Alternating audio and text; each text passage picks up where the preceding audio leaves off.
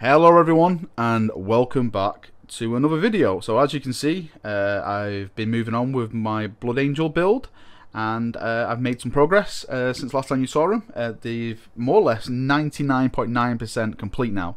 There's only one thing that these chaps need, and that is decals.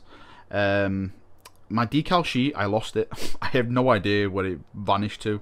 I'm sure my daughter might have took it and done something with it, but I have no idea where it's gone. So my friend Tiberius is trading me the dice in the Dark Imperium box set for his Blood Angel decals, so it worked out pretty well. So yeah, I've started and more or less finished on the bases now. Just the need to like neaten them up. You can probably see a little bit black in some places. I'm going to put like some little shrubs on there and stuff like that, but you can see, like, if I get really zoomed in, the bases, I went with the like a desert kind of effect. I think it turned out really nice. I did a base color of Xandri Dust underneath, and then I used this texture paint here called Agrellan Earth, and it worked out really well. I think it contrasts the models very nice as well. So this is the Lieutenant, who's a melee, and then we have the Lieutenant, oh, just nearly not that guy. Then we have this Lieutenant here, which is the ranged Lieutenant, however you want to pronounce it, sorry. I'll do it to both markets.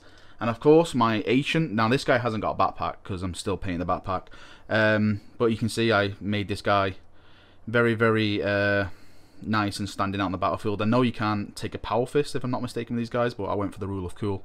He looks cool, so I'm taking it. So that's how it is for this guy. And of course I've got my captain in Gravis armor. Again, all the base is all done in the same effect.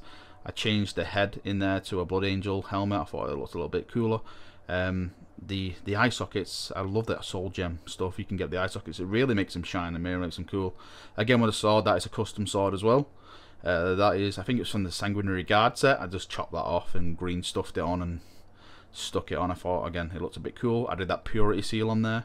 And yeah, he looks pretty cool. I haven't actually added the backpack to this guy because I actually like this guy without the backpack. I know it may seem odd, but I really do like the guy without the backpack, so I'm really debating to just leave the backpack off because I think it looks way cooler than it does with the backpack on. But that's, again, that's personal preference.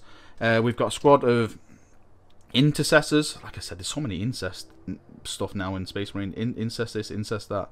So this is the Sergeant. Yeah, he's got his helmet on there. He's got some nice seals on his gun. More or less completed. Just again with the bases, these have all got the same base. You can see what I mean, like nearly done the bases. I have to like redo stuff like that where I have missed because it is a huge pain. Again, over here we have the Hellblasters. This is a Hellblaster Sergeant. Let me just try and get it in focus. Come on, camera, work. There we go. So all the barrels are all drilled out as well, which I know a lot of people were saying, drill out your barrels, Valrak, so I drilled out my barrels. This is the Sergeant because he's got the skull in his helmet. Again, I think it looks very nice. Again, with the same base. They're all going to be based like this. But yeah, this is just like a little update. What the main thing for this video is that I've decided, let me just move all these to one side. Brothers, we are being moved. I've decided to do another Legion, or do another chapter. Now you probably say, what again, Valrak? I am going to come back to Blood Angels, but I'm going to come back to Blood Angels once they have their codex out, because at the moment I feel like I'm going to miss some stuff out if I start doing some more Blood Angel stuff. So I'm just going to wait until their actual codex is here before I start progressing with them. So what does that mean? That means now that I am moving on with another chapter. So I've ordered a ton of stuff. Right, I'm just have to just show you these like this because I can't all fit it on my bloody desk. So we've got the Librarian and the Captain, which I just shown then. We've got the Apothecary, we've got the Chaplain, we've got a 10-man squad of Reavers, Holy Emperor. We have a Primaris Redemptor Dreadnought, and the good old saying is, why have one when you can have two? So I'm having two of those because they are gorgeous looking models. I absolutely love them. And of course I have to go with the Primaris Aggressors as well. And again, the good old saying, why have one when you can have two? So 2 boxes of Primaris Aggressors. And, oh, where is it? There it is. Lastly, let's see if I can fit this in. We have the tank, the Primaris Repulsor tank. I really should try and zoom this back a bit, but I can't where my camera stand is. So we have the tank there and stuff. That is all the stuff I ordered while I was away on vacation. And it all came while I was away, except the tank and the chaplains. They came a week later. And to finish it off, we of course have the glorious Space Marine book for all the glorious rules. So you're thinking, what chapter are you going to be doing, Valrak? Well, the chapter I'm going to be doing is going to be the Executioners, Sons of Dawn. Very, very fun chapter. I won't say they're a Forge World chapter. I think they were established before Forge World, but they didn't have any lore. Forge World actually made the lore in them. They're, like I said, a gene seed of Rogel Dawn. The best way to describe them is they're kind of loyalist world eaters. They chop people's heads off and have skulls and stuff, and as trophies and all that kind of stuff. Fafnir Rand was their main guy back in the day. He was the one who founded the chapter when all the chapters and stuff split. So yeah, I'm going to be doing Executioners. I've got some decals ordered.